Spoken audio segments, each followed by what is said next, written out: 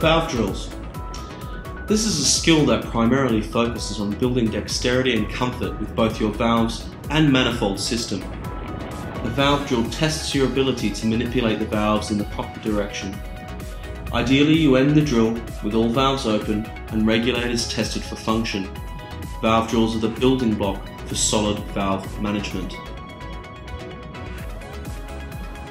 Let's look at a valve drill a little bit more in detail. Completing a valve drill is a methodical process in which we always move from right to left.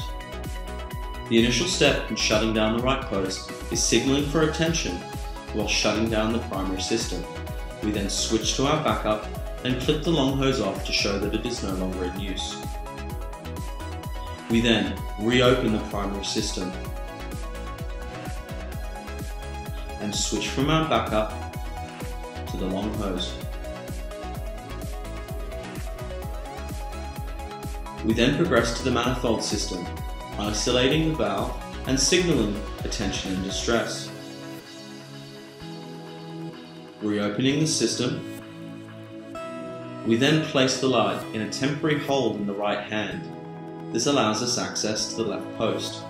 We then shut this down and continue to signal for attention. Test purge the regulator